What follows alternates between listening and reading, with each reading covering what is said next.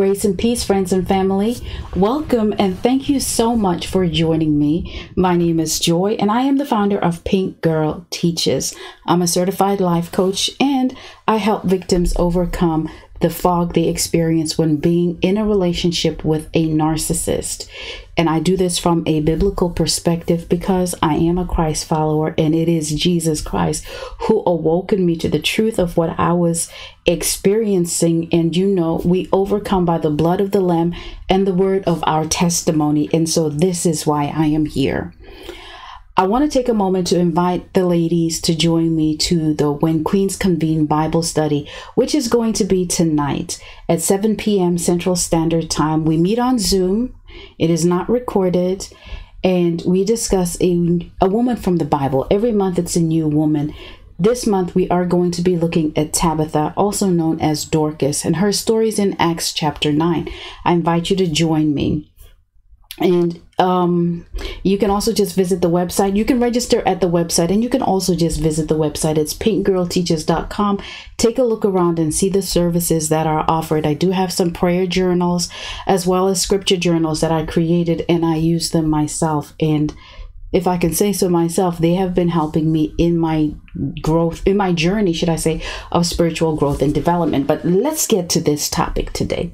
The demonic traits of the female narcissist and what to look out for. Don't forget to hit the like button as you are watching this video so that we can share it out there. When it comes to the talk of NPD and narcissists, the conversation is happening, but what happens a lot of the time is that it centers around men. And that is because statistically, there are more male narcissists than there are female ones. However, as survivors and thrivers of this insidious and demonic abuse, we know that narcissists, they're not lining up to be diagnosed so that they can heal, right? And if we go to Matthew 12:26, what it tells us is that, and if Satan casts out Satan, he is divided against himself. How shall then his kingdom stand? So that kingdom is not divided. That's why they will not show up. It's a very small percentage. It's a very small number of people who get tested. And usually there is a reason behind them getting tested. But we must remember that Satan masquerades as an angel of light. And likewise, his ministers do the exact same thing. So people will really expect male narcissists to be, the dominant thing. But I do believe that, that's one of the tactics of the enemy to cause distraction, to keep people distracted, always looking for male narcissists and blindside them with female ones. And women are able to hide behind their femininity and, their softness. And so people really have a hard time correlating that this woman, this petite little, charming, sweet grandmother or whomever could be so evil and wicked. She bat her eyelashes and give you a beautiful smile, and people will be like, not her. Yes, her. They are equally dangerous and diabolical, equally evil as their male counterparts. And I do believe that some female narcissists are significantly more devious and demonic and manipulative than the male ones. Because remember, narcissism at the core is a spirit. And according to the word of God, in Ephesians, right, it lets us know that what? We wrestle not against flesh and blood. Therefore, it's a spirit. And that spirit rests either on a male or a female, and each spirit is influenced by different things. That's why narcissism in itself exists on a spectrum, right? And it's just the amount of, or the demons, the spirits that are influencing that person, as well as how high ranking they are. Okay, so before we discuss the female narcissist, I just want to point out a couple of differences between the male and female narcissist. And this was according to a study. This study was done by the University of Buffalo, and I will add a link to that study in the in the video description so you can take a look at it. I found it pretty interesting. But the study was based on 475,000 participants, and they compared the male and female narcissists using 3 criteria. They looked at traits related to leadership, authority, grandiosity, as well as entitlement. And what they found out is that there is a distinct gender difference between the males who present more as more power hungry and more entitled than female narcissists. And so I think these are the differences that are internalized as children, you know, the stereotypes, should I say, as well as the societal pressures and gender roles that mold the female narcissist to be different than the male narcissist. But let's look at the traits of the female narcissist, the demonic traits of the female narcissist, so we know what to look out for, because that's what this video is about. When it comes to these type, they're more likely going to be covert and stealth narcissists. This means that they are less obvious than the male counterparts, or some of the male counterparts, because shoot, a covert male, ooh, we'll have a conversation about that, but they're less obvious, right? And they're more likely to use manipulation and seduction to get what they want. Now, I believe that this is where the Jezebel reference comes in a lot, because with Jezebel, right, if you read in 1 Kings, right, and start at about chapter 16 and keep reading, what we'll see is she knew that Jehu was coming after her. He was coming to kill her. He knew that. She knew this, should I say. And instead of her taking this as an opportunity to repent, instead of her even trying to flee, trying to run away and avoid this impending doom, what did Jezebel do? She started putting on her makeup. She started beautifying herself. Why? Why would she do that? Because I believe wholeheartedly that she was trying to seduce General Jehu and escape death that way. And if she was able to do this, like any narcissist, I believe, in fact, sociopath, psychopath, I believe she would have flipped the table, flipped the script, and killed him if she had been successful. But that's what she did. She got dolled up in the face of danger, thinking that that was going to protect her or that was going to save her. Female narcissists are going to use, they're going to use, you know, I guess female tools, you know, the seductiveness and all of that to manipulate people. When it comes to them, they want to be considered the final voice of authority in the lives of their targets. This is why I call these entanglements pagan worship, which is idolatry. She needs her, and before we even go further, the whole story of Jezebel is centered on idolatry. The whole story of it is all about idol worship. And so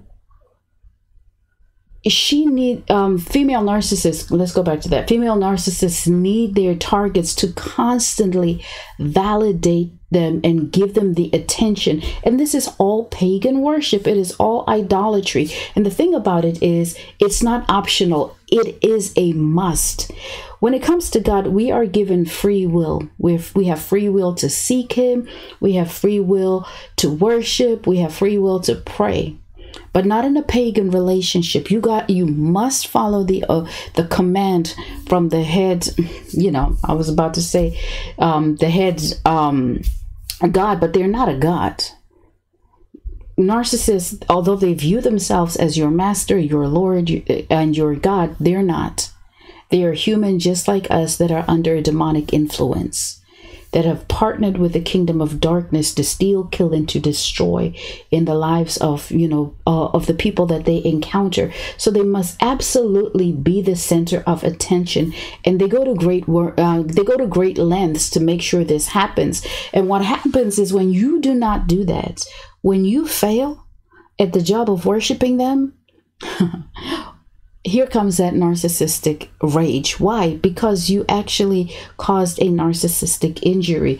And for some people, you wonder, well, what did I do? You know, I said everything right. Yeah, but maybe you didn't smile enough. You should have been showing your December teeth. You shouldn't have just come in there straight face and said, oh, you look nice. No, you should have made it all about how wonderful she looks. So a lot of people don't know what it is that causes that injury, but sometimes consider body language, the tone, the inflection of your voice, and you're also being compared to the other subjects in the narcissistic harem who may have actually bowed down and worshiped, maybe not physically but metaphorically, and so you're being compared to that level of idol worship. Okay, she's an attention seeker and will do anything. And you got to remember that a kingdom divided against itself cannot stand. And so in their minds, yes, they see themselves as rulers of kingdoms. But before we even get far on these type of kingdoms, they are all in Swampville. So you have no business there. Because in Swampville, you are worshiping marine spirits, okay? You have no business in Swampville. You ought to come out and you know, redirect your focus back to God. That's through repentance, through renouncing sin, idolatry, and actually being committed to walking the walk, you know, not just being a hearer of the word, but rather a doer of the word. That should be our goal and our focus. These women, or the female narcissists, they love social media. They want to post for attention. They want to post, you know, for compliments. And sometimes they will post the accomplishments of their children, of their siblings, even of their parents if they're, you know, younger, the accomplishments of anybody, their partners, anybody, and claim some type of ownership over said accomplishments. Why? Accomplishments, should I say? Because they want to be worshipped. If it wasn't for me, you know, it's because of the type of mother that I am that my children are, you know, A, B, C, D. It's all about idolatry. They must be worshipped. They're masters at manipulation. They are very charming, right? And incredibly charismatic. But these masters of manipulation will use flattery and false compliments to secure supply. Let's go back to the Jezebel and Jehu analogy, right? She was attempting to use her looks and her sexuality as a weapon. This is what they do. In their mind, they see a man, right? This is an example. They see a man and he has everything that she needs. He's financially secure, stable, and she's already beginning in her mind to see how said man can be beneficial to her. Or maybe you're her female friend and she's looking at you and your influence, your audience, or just whatever, right? Your connections, whatever she views as a desired end. She is going to position herself and use her looks. And again, now for men, looks and sexuality as a weapon. She wants to bamboozle you with her appearance. Hair, makeup, clothes, they must be on fleek 24/7. She has to, you know, play the part so that she can get the admiration, the adoration, the adulation, and the attention that she seeks. But the level that she wants it at crosses over to where it becomes idolatry, and she becomes the god, or in her mind she is the god of Swampville. But you know, when you know that broken window effect, like when you break a window and it's a day and you're like, you know what, I'll fix it tomorrow, and tomorrow just never comes, and 5 years down the road you're still not bothered because it's been that way for so long. That's how they are so comfortable in Swampville, because they don't even recognize the condition that they are in. You, on the other hand, child of God, have no business in Swampville. Neither do you have any business associating with those that are there. They tend to be controlling. And you remember, let's go back to the fact that they are pagan gods. Everybody must be a loyal subject. And this loyalty is forceful. They will do whatever they have to do to get you to be loyal. Think about the manipulation, the lies, the future faking, the false flattery, all to lead you to a place of deception and to keep you under their subjection. You see, when the enemy, his agenda is always to steal, kill, and to destroy. But why? So he can gain dominion. It's ownership that they want. Ownership of you. No, it's crazy. They have a deep desire, and that we're going back to the control. This desire that they have to know what is going on at all times and in all places is extreme. That's why they are gossipers, murmurers, backbiters. It's all to fill or all to feed, right? The influence, the demonic influence that is on the inside of them. Experts at gaslighting, which, let's not get it twisted, is psychological manipulation. They want their targets to doubt their own sanity. Chaos and confusion. And so another thing I want you to remember is that they're incredibly petty and sarcastic. And if you just think of the condition of society and culture right now, it is one that is highly sarcastic and very petty. And those type of things are glorified. And so, you know, why people will wonder, well, why can't they see that so-and-so is, you know, a narcissist or whatever, or that this is actually toxic behavior or abusive, because it's entertaining to them. And it gives her the attention also that she wants. So it can be, you know, a way for her to get additional supply, or, you know, just to amp up that supply. And so that's why she is that way. But they love to play the victim. Woe is me, the damsel in distress.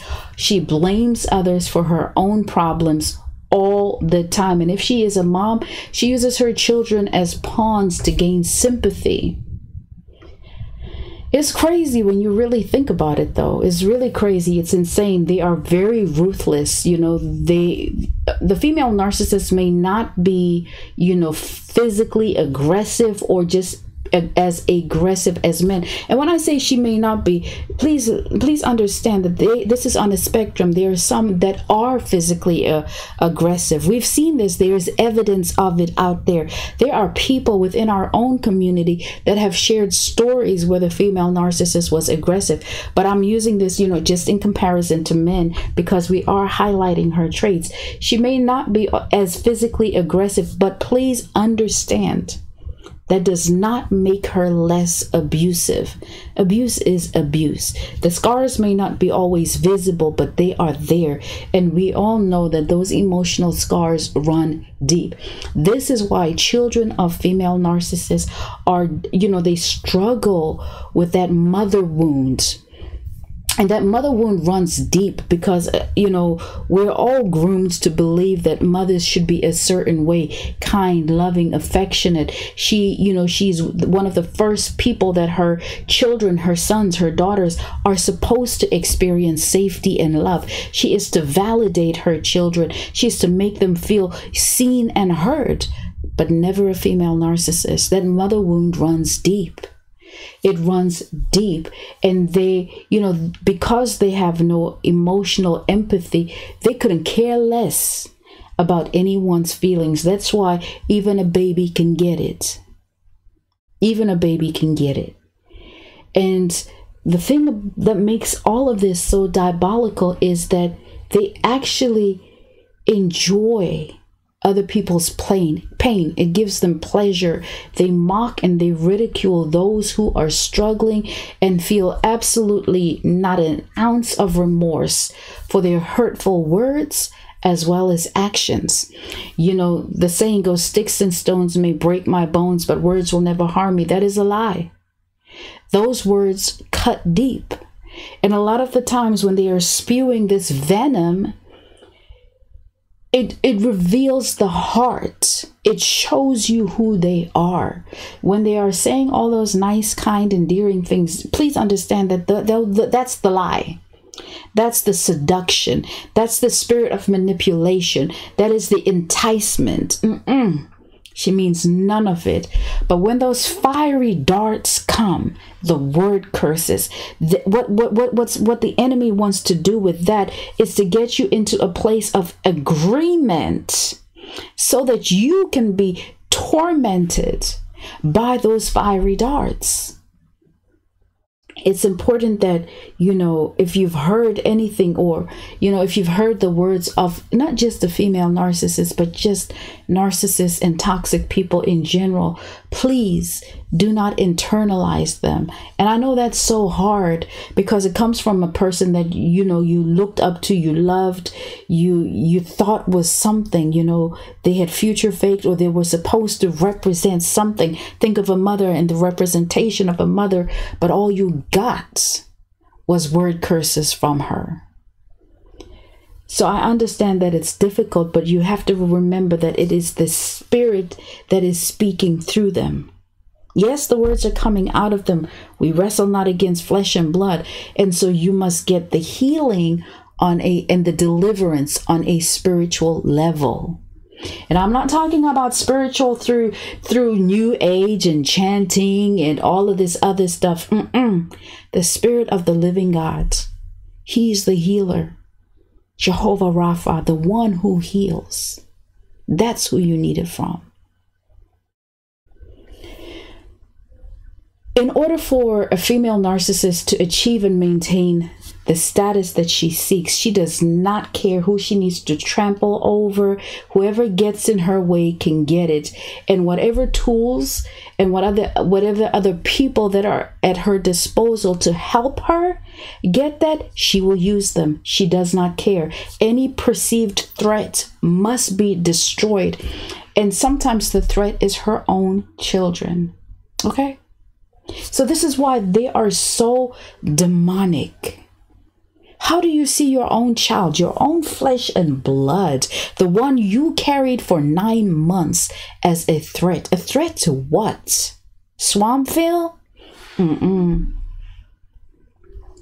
They use their flying monkeys to abuse targets by proxy, and they coordinate vicious, relentless smear campaigns. The goal at the end of the day is to steal, kill, and destroy. Utter demolition, annihilation of their targets so they can have demonic dominion. I want to thank you so much for sharing your time with me. If you did not hit the like button, I encourage you to please do so now. Continue to come from behind, fearless one, and pursue your most significant state. God bless you.